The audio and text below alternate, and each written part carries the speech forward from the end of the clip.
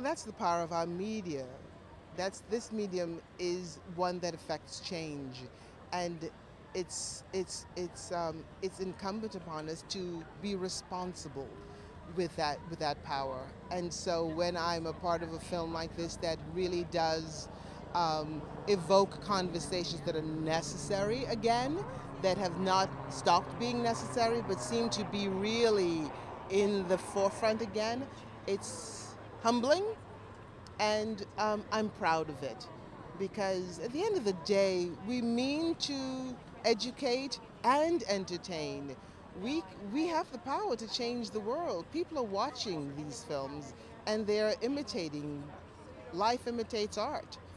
And so I find it's disturbing when we seem to be behind the times.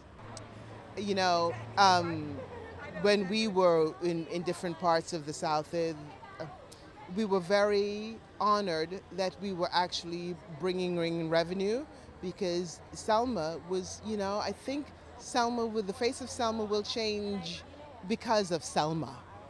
And so many of those historical places that were sitting in disrepair will actually get the facelift and get the recognition now that they deserve. So I think we've actually affected that community in a very positive way.